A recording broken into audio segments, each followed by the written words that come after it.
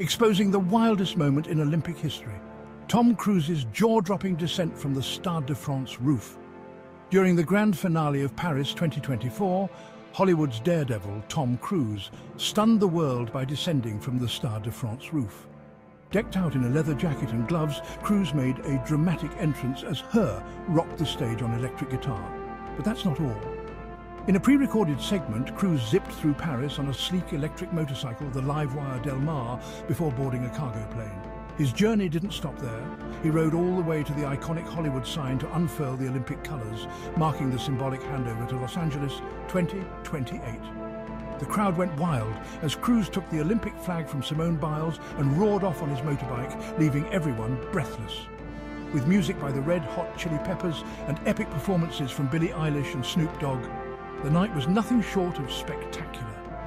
Tom Cruise didn't just drop in, he dropped the mic on what a closing ceremony should be.